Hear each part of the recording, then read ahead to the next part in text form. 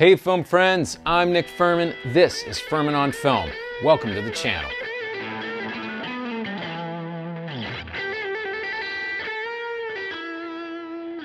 The return of Yorgos, and in case you didn't believe the weirdo master of the kinky, cruel, and absurd was truly one of a kind, this dude pulls the ultimate one for them, one for me, when he follows up two prestigious Oscar flicks like The Favorite and Poor Things with a triptych fable? Yeah, you heard me right.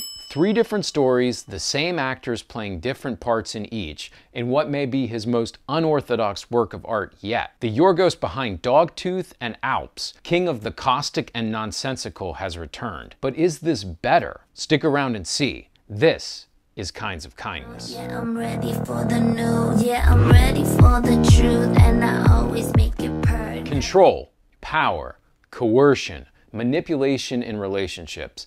These things have been here before in a Lanthimos picture, and they're with us once again. Sure, the triptych fable, 3 mini films in one, is new, but so much of this is getting to be old hat for the maestro. Here's an anthology about submission and the wild lengths to which people will go to find love and validation from others. I mean, these are some desperate human beings doing the oddest, even the sickest, things to be accepted and approved of. But it's not just in relationships, it's also how people as individuals cow to or reject societal norms and structures. You could loosely label each of these 3 stories thematically as capitalism/business, marriage/relationships, and faith/religion. Yorgos is continually probing at and sardonically going after this stuff. But here's the difference. This time around he teamed up with one of his old pals, writer FOF Rating. What a name! Also, sick mustache, bro. It's just like instead of Tony McNamara. McNamara's humor was biting, but the overall stories were cohesive and prestige-y. You see this in his last 2 films. The partnership with Philippou, by contrast, gave us extremely serious tales like Dogtooth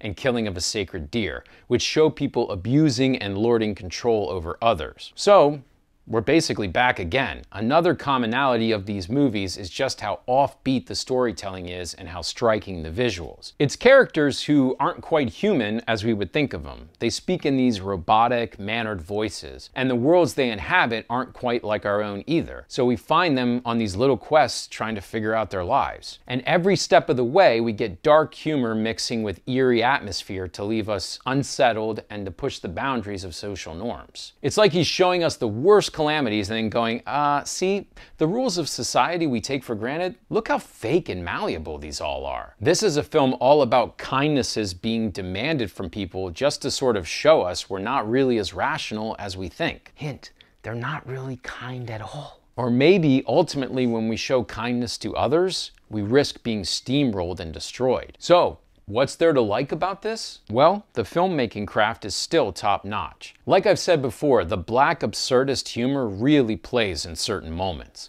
Lanthimos returning to this emotionally stilted and satirical style, really ironic and witty and caustically amusing. Some parts are downright hilarious. But I think it's the performances which are the most effective thing of all. For me, Jesse Plemons is clearly the one to watch, especially in the strongest first story. But Emma Stone, Margaret, Qualley, and Willem Dafoe all have moments to shine as well. And the icing on the cake is the eeriest score. Just sparse piano notes and a haunting wordless male chorus. If the man was going for off-kilter and testing his audience with stunning imagery, he nailed it this time around.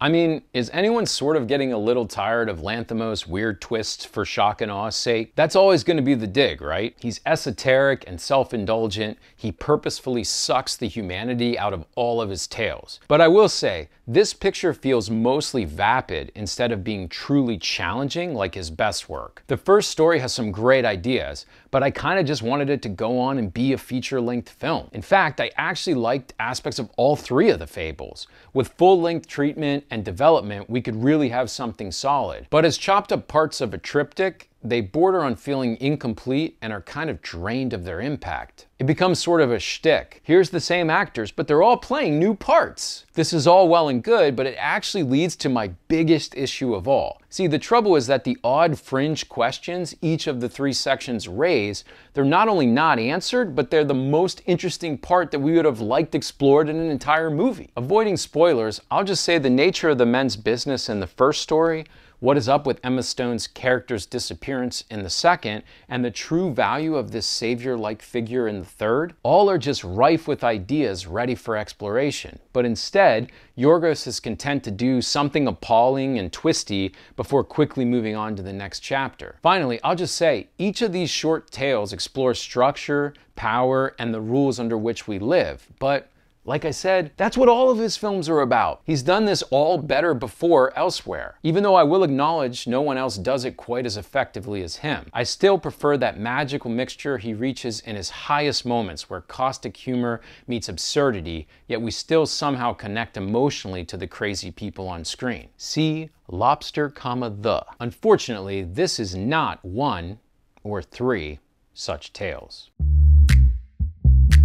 So, what do we conclude about Kinds of Kindness? Well, it's classic Yorgos Lanthimos, a biting, bleak, and thoroughly absurd meditation on human nature. A film which brings us three unsettling fables filled with power plays, manipulation, and the desperation to belong. Yet, while his themes are familiar, the fragmented structure leaves some of the most intriguing questions unanswered. The performances, especially Jesse Plemons, are exceptional, and the film's visual and score are haunting. But despite its ambition, this one feels more like a collection of missed opportunities than a fully realized masterpiece.